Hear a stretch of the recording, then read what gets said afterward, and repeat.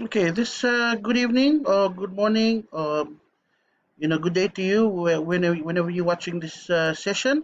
This is for week's nine's lecture, and it's really a summary, a breakdown of what the topics we'll be covering. So this week's lecture is for week nine.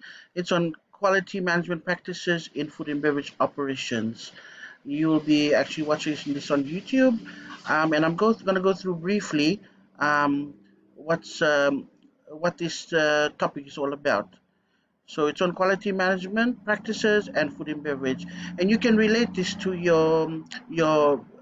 I'll always be going back to your final project and also relate this to the questions in your tutorial. So please sign up for your tutorials, which is on Thursdays. Sorry, yeah, Fridays.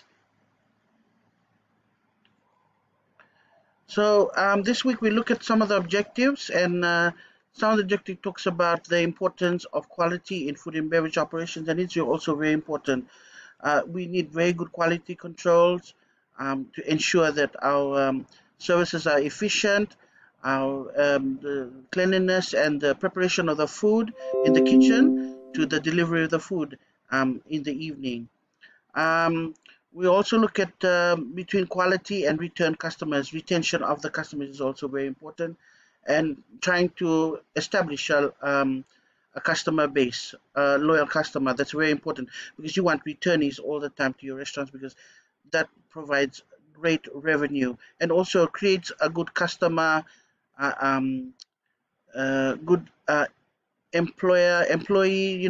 There's a good connection between the customer and the employees, or the establishment or their brand name, trying to establish their brand name or their position in the market. We'll also look at in total the operations. So we'll talk about serve qual, we'll talk about total quality management, and then we'll also look at how to evaluate different approaches to quality management because it's quite food and beverage operations and countries differ from place to place because of many factors of the way things operate, the corporate culture, um, the way work is done, also how you know um, the like say for Fiji, tourism is quite different from different islands in the Pacific. So the approach to quality would vary a little from different countries to countries. So what is quality? Sometimes we look at quality.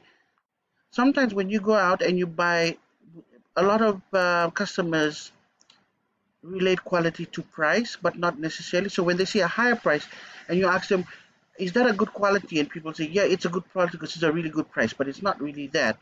Okay, so quality looks at British standards definitions, which is totality of features and characteristics of a product or service that bear on its ability to satisfy a stated or implied need. Okay, so what it basically is trying to explain to you is that the characteristics of the product, the features, meets the actual need, like your expectation. All right, so you're paying a price for that particular. So when you see it was quality service, which means that your expectation of the way the food server served you, she was very polite, friendly, she was efficient. She came down, she took your order very well and repeated your order, and your meal was brought in within the next 10 to 15 minutes. So we call that quality service, as compared to when you use a tangible product. Okay, your expectation of that particular product when you consume it or when you use it. It also talks about quality can exist at any level of service as long as expectations are met. And see, I just gave you the example. I gave the example of the service, food service, and also when you buy a tangible product, what's your expectation? And also the environment plays an important role, basically meaning the ambience contributes to the service delivery and also contributes to the experience. So that's really important. Tangible elements are goods used to serve the food. So the style, the nature of the plates, glassware, cutlery. So basically means that if you have proper equipment, proper utensils, you can carry out the service. It just enhances the quality of the service. So it's really important. So you don't have proper utensils or augmented service to deliver the product, then you don't provide the best quality service. Intangible elements is what I just gave you earlier, the example. It includes overall atmosphere, the ambience, establishing the appropriate decor, lighting, the right feeling, how you welcome the customer is also important. They help to provide the feeling of comfort and being ease at home. All right, how you tell people when they come home and said, please make yourself feel welcome. All right, that's basically one of the things that a lot of maitre d's or people who welcome guests into the hotel. Okay, so we can say that this is when you plate service. You look at the garnish, it basically looks like an entree. Okay, we have you can see those beans looks very crisp and fresh, and it's probably sautéed, or would probably be um, blanched. Okay, and look at the way the presentation is done on the plate, and it's garnished. Okay, with the sauces, etc. It looks very attractive because the colors being used by the chef, and it also this contributes to the quality experience when a guest dines out.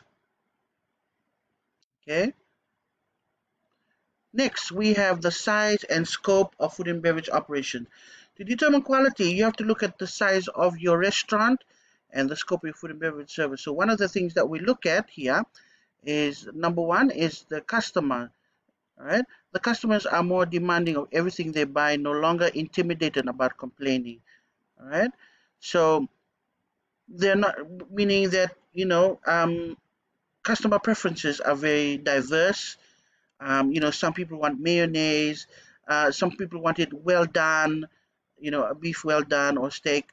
Some people, they don't like the taste of a certain ingredient, so they don't want. Some have dietary requirements, which means no salt. All right, so that's basically, so you've got to serve customers, ensuring that you meet their needs and their special requirements or special requests. Number two, sophisticated and soft technologies allow managers to offer many possible additional and convenient service. That's true because charges can vary depending on how you want your food served.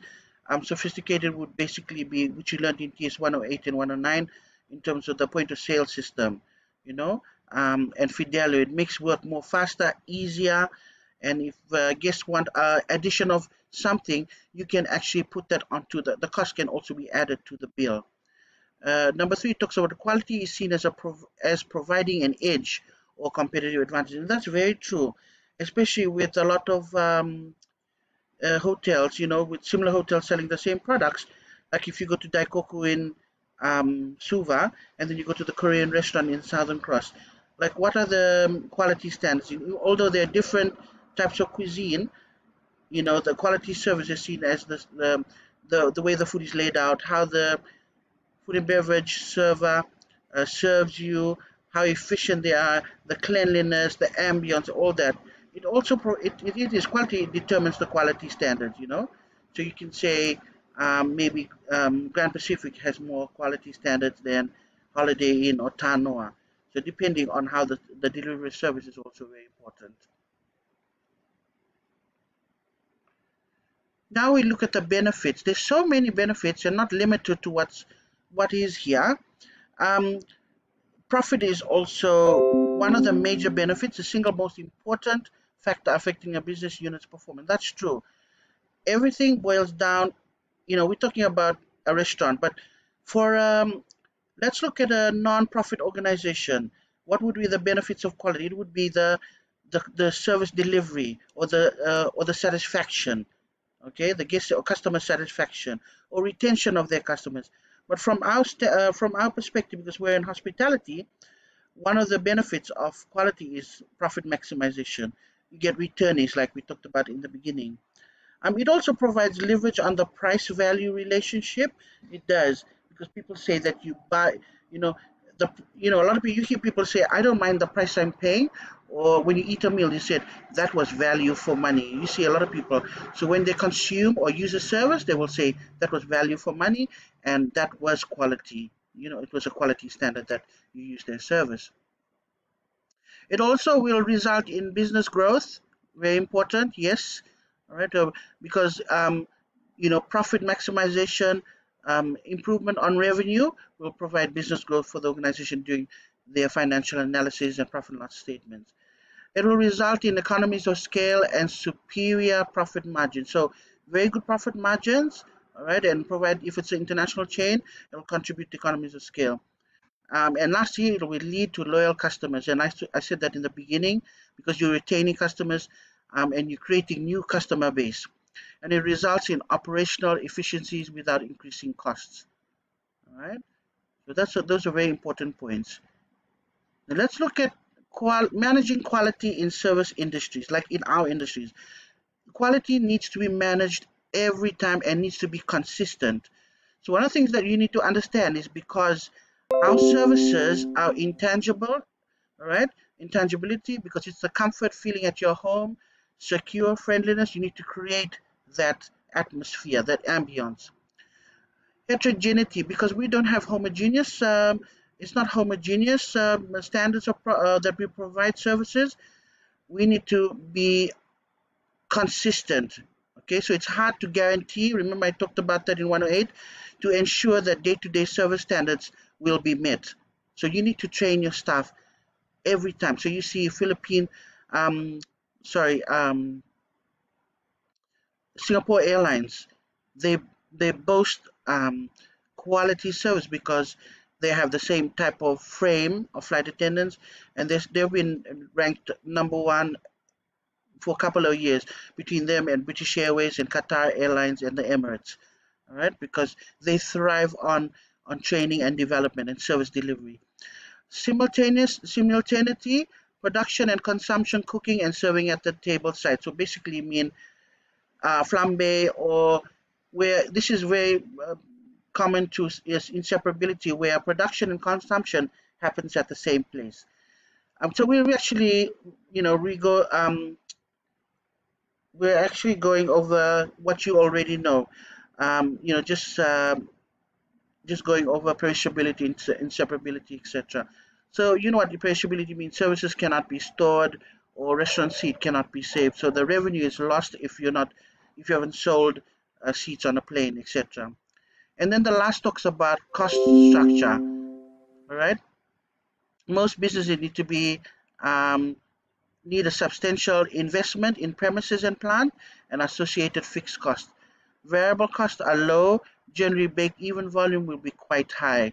All right. So it basically means that businesses need to put a substantial, which means that for them to provide a good profit, or to have good output in the long run, like maybe the next 3 years, they need to invest heavily on plant, on fixed costs, machine, material, because they want to provide quality. So not just training is important, but also materials and assets are also very important. And let's look at this picture. Obviously, you can see the quality service in a Korean restaurant or maybe a Japanese restaurant, where you see um, the food service smiling at the guests, trying to make them feel welcome. You can see the tables are very clean, and the way the food is served, probably very hot. Um, the utensils used, and she's explaining about the actual meal. Yeah, she's talking about the actual meal. Um, so further talking about, there's more. Let me say, there's more um, points in management quality service, but we'll just talk about the important ones. Quality service also depends on unpredictability of demand. Okay, so the time period. Okay, what time is it? What's the season? Which is the busy period, the AM shift, the PM shift, or midnight shift, the type of customer, okay, because we get varied type of customer. Remember, customer preferences vary. Some customers are very selective. I'm not saying choosy or fussy. So when you get those type of customers, it's a challenge for a food and beverage manager. The menu items also. Some items are high in demand, some are not so high in demand. All right, so this varies from organizations to organization. It also varies with the type of customers and the time period. Short cycle of production, leaving little time for correction or errors. So example, buy fresh veggies, prep and serve for lunch. All right, so that and we would like to say that at this point in time, because of the coronavirus, a lot of hotels will resort to using their own spice garden or farm to table, because it's the best. They don't need to buy. It's organic and it's straight from the garden into the kitchen, prep and then serve. And guests would love that, to see that, and to see and knowing that they're informed. And the waitress can say, sir, this garden salad is it's organic and it's straight from our garden on the rooftop or at the back in our farms. Okay, because they'll know that it's fresh and it's served organic and it's very healthy. The risk, limited shelf life, and if contaminated can result in serious illness or death. Okay, so very, very important when you're serving food like seafood, making sure that it has a shelf life, making sure it's not contaminated. Remember, we talked about contamination in TS109 and also in this course. The technology, we talked about technology use. Okay, it's very important too. So software or Fidelia or Room Master, whichever is being used, is also very important. So labor intensive, but technology substitution is still possible. So like McDonald's. McDonald's now, if they don't have it in Suva yet, but they have kiosk machines in McDonald's overseas where you don't need to go to the counter. You can go to the counter if you want to make specific orders, but you can line up in the kiosk machines, type in your selection and then pay for it online, like use a card, and then you just pick up your delivery. Okay, so that's what what it's saying, that technological substitution is still possible. So McDonald's and fast food restaurants are very popular. I'm going to show you a video later, which is Unique Eats, where people now in America, some restaurants are resorting to where they can select their menu or select their products online, go down straight to the restaurant because it's paid online, and just pick up their food. They don't need to even sit. So it's not a drive-through, it's just takeaway, and it's easier for them. Even if it's a medium to high-end restaurant, they can still do that. The presence of the customer, pressured by physical presence of customer. So late delivery, that's really important. So it's important when you have the customer, we have a sit-down restaurant and you have late delivery. So efficiency is very important part of managing quality, right? Efficiency is very, very important, because the guest wants their food taken correctly, order taken correctly.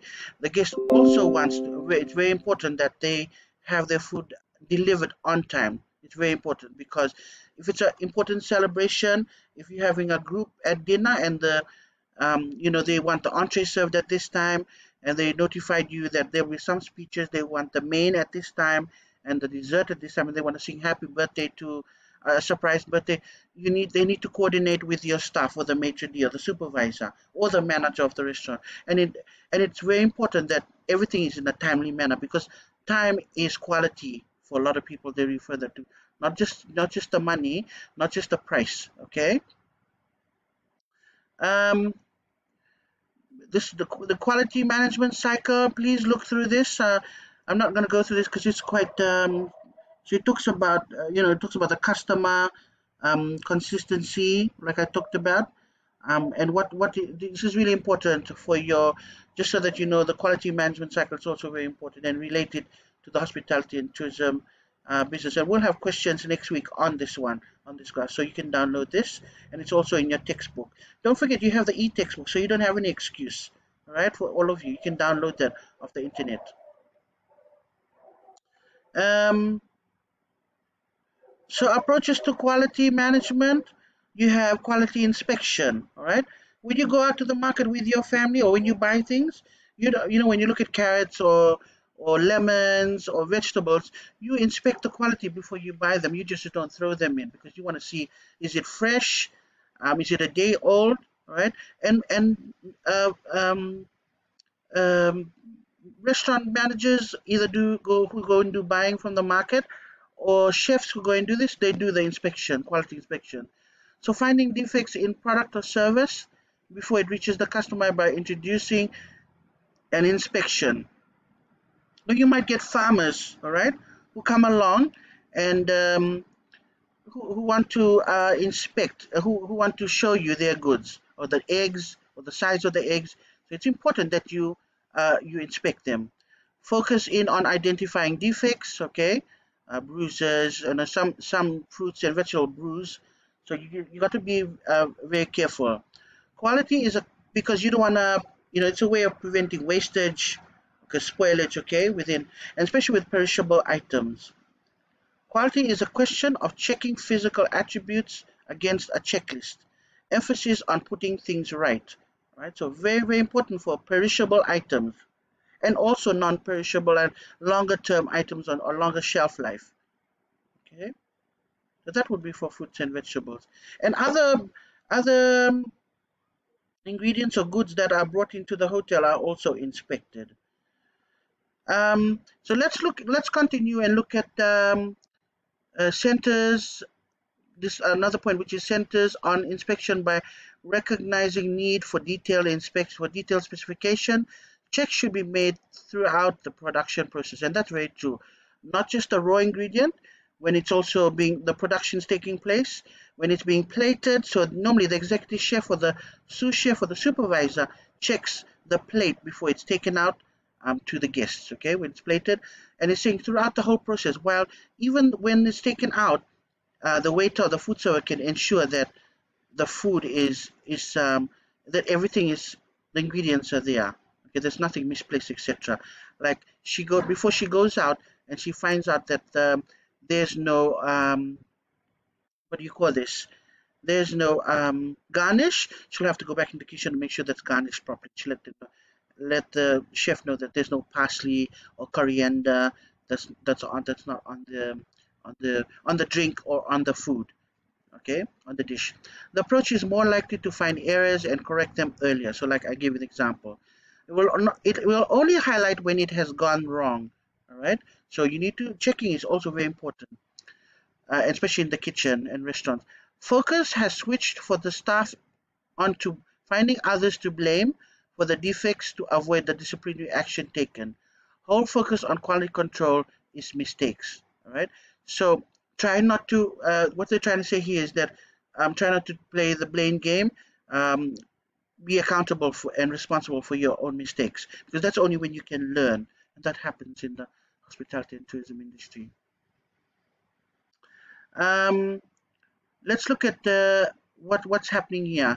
You can see in the abattoir or in the cold section, it looks like fish, and maybe one of the workers or the chefs is inspecting. Yeah, so that's inspecting the products and services before he purchases it. Okay. Next, we're looking at continuing quality assurance. We're looking at quality assurance, approaches to quality. So we got inspection and we got quality assurance. And let's look what quality assurance is talking to us about. So quality assurance looks at recognizing inefficiencies of waiting for mistakes to happen and strives to design quality into the process so that things cannot go wrong, or if they do, they're identified and corrected. So I'm just going to hold your thought there. Hold your thought. And so many of you would have heard the strategies in management or what you learn in hospitality, which is called the proactive and reactive. In hospitality, what this approach is trying quality assurance is guaranteeing when a quality assurance plan is designed in every facet of the hotel industry, like the different departments. So each department, like front office, housekeeping, food and beverage production, restaurant, bar, even to smaller departments like activities, engineering, making sure that they have a quality assurance plan. A quality assurance plan is a designed, very thorough, systematic plan that ensures that a system is put in place. So what I'm trying to say is that you have the reactive approach and the proactive approach. So a reactive approach is that when an accident happens or when something goes wrong, and then you take corrective action. We don't want that in the hospitality industry. What happens is we would like to have the quality assurance plan is designed to to take a proactive approach. A proactive meaning that we put a system in place so that when a mistake happens, you identify it and you correct it there and then, or it helps to identify it, and the problem doesn't occur because you've already recognized it. Okay, so don't forget that a proactive approach is a quality assurance plan.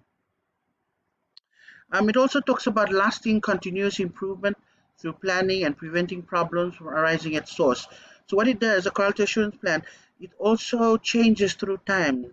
So you implement and you make changes and modifications over a period of time when you recognize problems and you find there's different causes, or some, like, for many of you, if you find out that, like this current situation, COVID-19, you find out that that because of um, food prices have gone high, excuse me. It's hard to, it'll take longer to get importation where you ordered food from overseas because because of the flight, um, the flight schedules, and no travel to certain countries. You got to make product substitution, and that's what you're doing in your project. You're doing product substitution with your project. Instead of using strawberries, you probably use lemon or pineapple, something that you can source locally, right? So those are the kind of measures that we use in terms of quality assurance. Just give you an example. Lastly, we look at focus is not just on systems. You remember I said putting a system in place, but must involve the development of new operating philosophy and approach that is proactive. Remember I talked about proactive and involves new employees, right? So in quality assurance, just think of proactive. It's a system put in place so it guard against defects, or when a problem occurs, you know what are the corrective actions, or you can put a system in place so that the problem does not occur. And earlier, you remember I talked about McDonald's, okay, the kiosk machines, right? So you input your order here, and then you just wait for your order, all right? So it saves a lot of, you don't get staffing requirements, you don't have too many staff, all right? And then you collect they call your now, they like when you go to McDonald's in Lodala, you have your number call. They call your number, it's on the computer screen above. Obviously you can see that that's overseas, yeah. Sorry, let me just put this.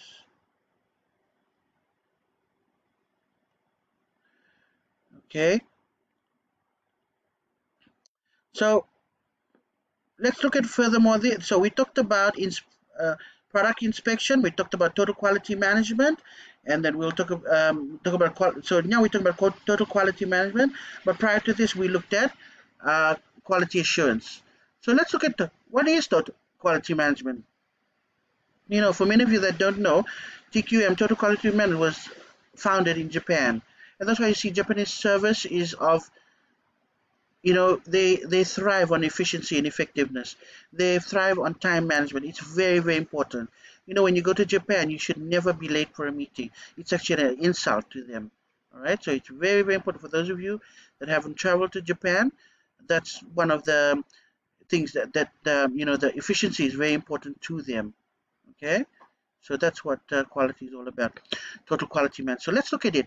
It focuses on customer, scale of the business, nature of internal and external environment, and you know that because that's also very important. We brought that up in TS108 and 109 when we're talking about the internal and external environment. These are factors, okay, that contribute to the operation of your business.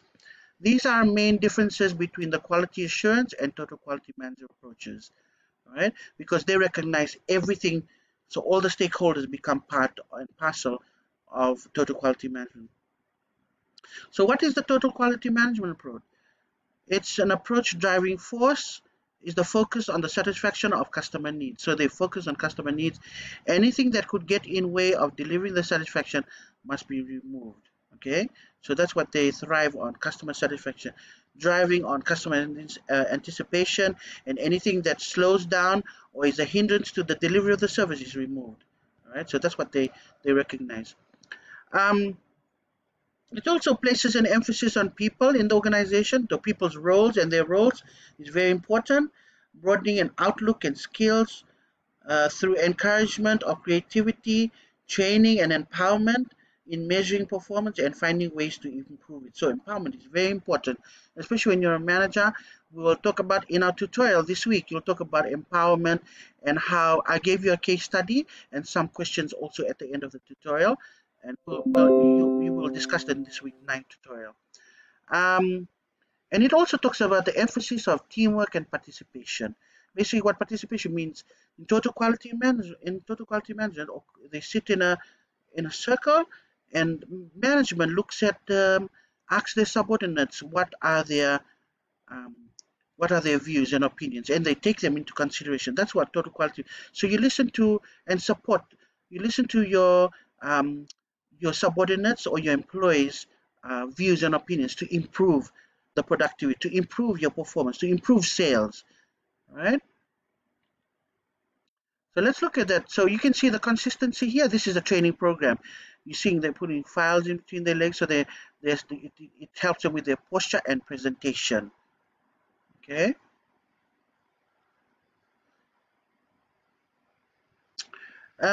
So next week you got this Six Sigma. We get a tutorial based on this. All right.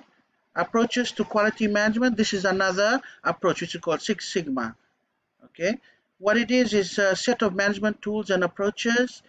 A rigorous approach based on the collection of operating data that can improve process by reducing variability and eliminating defects. So a very rigorous means a very detailed approach where it collates all data in terms of performance, evaluates it, all right, and it based on the principles of quality control, quality assurance, and total quality management to drive quality improvement. So they use all these approaches.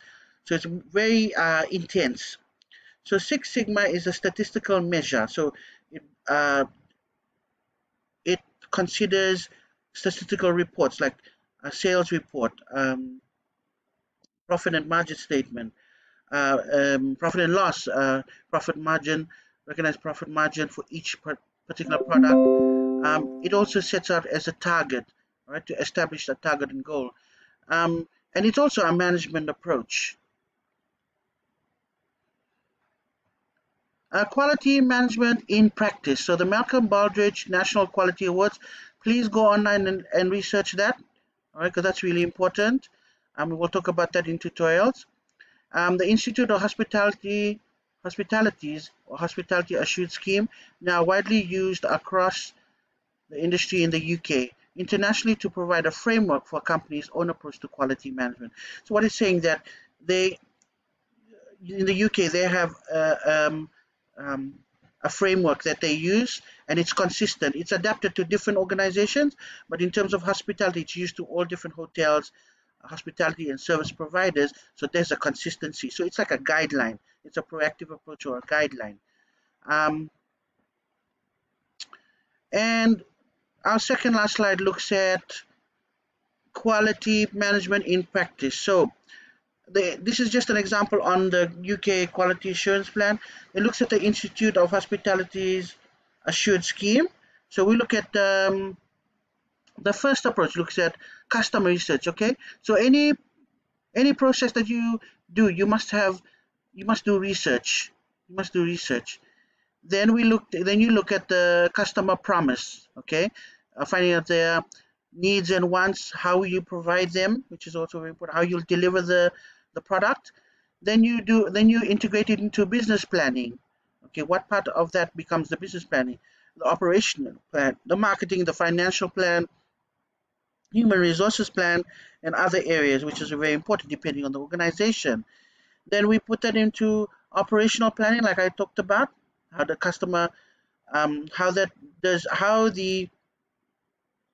product moves through operational planning. Standards of performance. So consistency is very, very important, and you must recognize that there must be a benchmark. Okay. Also looking at resources. Resources also are very important. What are your resources that are required to carry out the service? Training and development of just not the external but internal servers or internal employees is very important that delivers the service, and then you finally deliver the service to the guest. All right, so in the restaurant, if there is a mistake or the guest is not happy, then this is what we call service recovery. All right, so the guest is not happy. I'm not happy with my meal. Da da da da da. You probably give them a free dessert or something. Service recovery is very, very important because you're trying to maintain guest loyalty or guest retention. So this cycle is very, very important. And lastly is service improvement. How can I improve my service? Is it the food service, the ambience? Is it the food itself, the physical, the plated service? Does my staff need training? Does the food server need training? All right, and you need to make that improvement. You need to make that. Let me see. You need to make that improvement. You need to make the necessary adjustments or modifications, and then you go back into customer service. It's a cycle. So this is it's something that's not just ongoing, but it's something that's continuous. All right, service delivery is continuous, and the practice of quality assurance, because from time to time, from decades to decades, customer preferences change, technology changes. So in keeping abreast with time and keeping abreast with latest technology and how things are done globally, you need to move with time. So, but the human factor is very, very important here when delivering quality service. So don't forget that. We talked about our last slide looks at the summary. We talked about the different quality approaches, why quality is important, what's the definition of quality, the experience of quality management in food and beverage and its important approaches, what are the advantages and disadvantages of these different approaches of quality. Go online and look at total quality management, quality assurance. All right, these are very important. Quality circles. Some of you have done management, so you would have had some idea what this is, because it's very important, and you have to mention this in your. I have some component of this a section in your major project, okay? Because it's very important. Because if you have a system in place, it's very, very important. You can, which means that you have a benchmark. You have quality standards in your organization or restaurant. Okay, so that's very, very important. So having said that, thank you. You can download this. I thank you for listening and taking up your time. I will see you in tutorials. This is just a summary of your lecture. Please do further reading in the chapter, and you have questions ready for me. I also, for every week, also I have, let me see, I call it a Q&A session. A Q&A session is designed for any of you that can join in, and it's not compulsory, but it'll be nice if you can, if you want to ask questions or you're not sure, you want to go over something that I said in lectures or in tutorials, or you want to discuss something, please join me in those Q&A sessions. Okay. All the best for this week. Please take care and stay safe with your families. Make sure you wash your hands. Remember, we're in food and beverage, and it's important that you practice sanitation and hygiene. Okay, so this is quite an interesting topic. You have a textbook, so you have no excuse. You can go into the Moodle, download your textbook. You should have done that in week 1 and read on the chapter to reinforce your learning. Okay. So thank you for your time, and have a great week.